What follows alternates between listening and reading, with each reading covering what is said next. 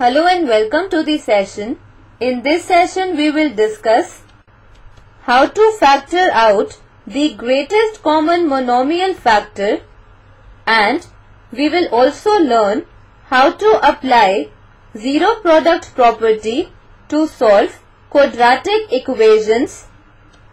Let us first define monomial, and it is an algebraic expression containing only one term. It can be a constant term or a variable expression. For example, 2x, 3x square y, 5, etc.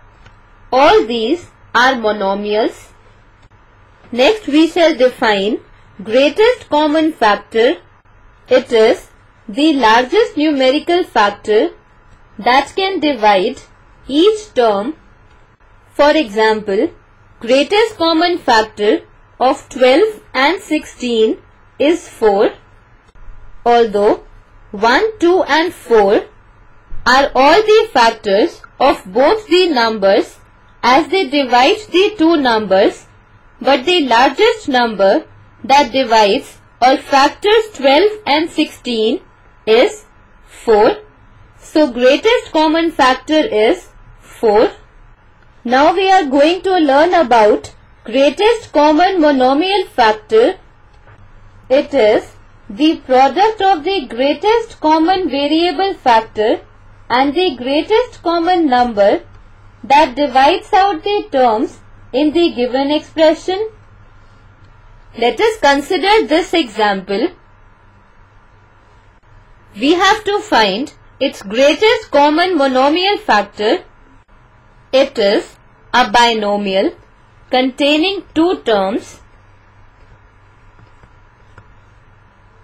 We can see that 11 is common in both the terms, so 11 is the greatest common factor of these terms. So we take out 11 common from the given binomial, and we have 11p minus 11q is equal to 11 into p minus q the whole. Now see, there is no term of variable p or variable q that can be taken common from the two terms. So here the greatest common monomial factor is the constant term 11.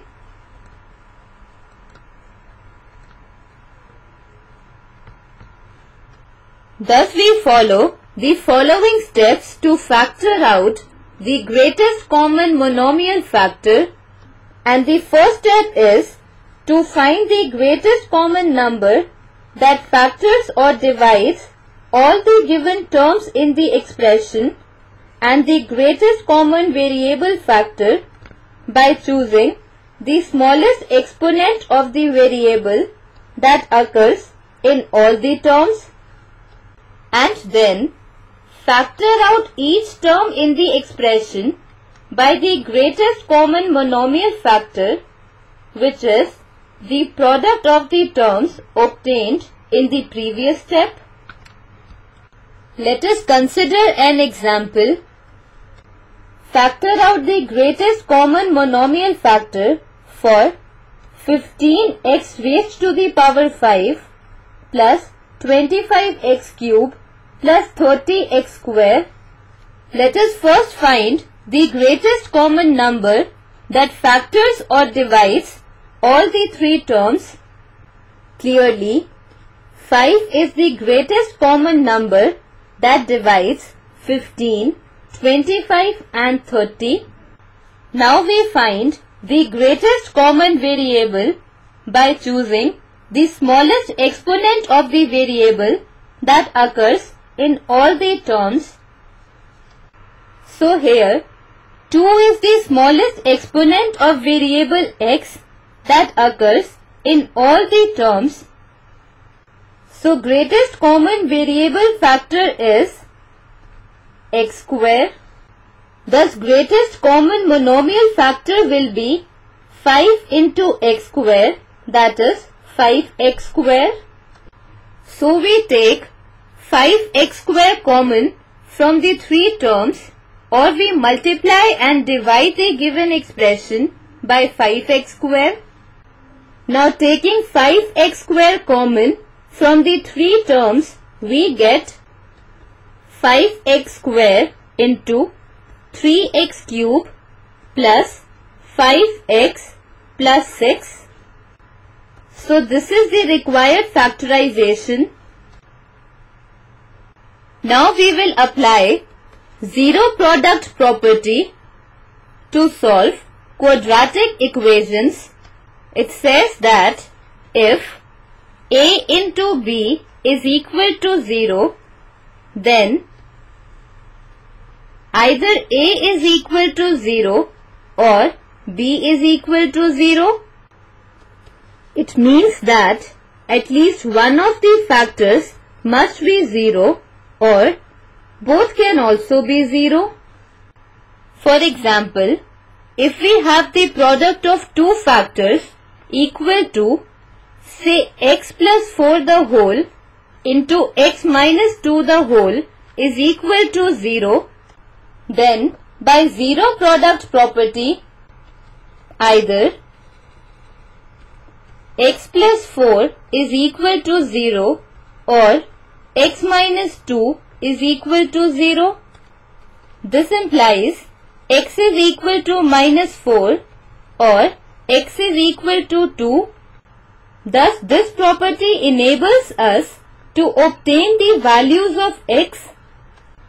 Now let us consider the following quadratic equation, that is x square plus 2x minus 15 is equal to 0. We have to find the solution of this quadratic.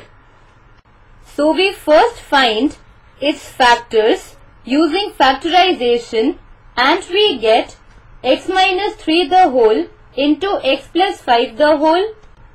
This implies x square plus 2x minus 15 is equal to 0 can be written as x plus 5 the whole into x minus 3 the whole is equal to 0. Now using zero product property, we get x plus 5 is equal to 0 or x minus 3 is equal to 0. Now solving these equations for x, we get x is equal to minus 5 or x is equal to 3. So we have two solutions, that is x is equal to minus 5 and x is equal to 3. We should note that we can use zero product property only when the quadratic equation is equal to 0. Thus, in this session we have discussed how to factor out the greatest common monomial factor, and we have also learnt how to apply zero product property to solve quadratic equations. This completes our session. Hope you enjoyed this session.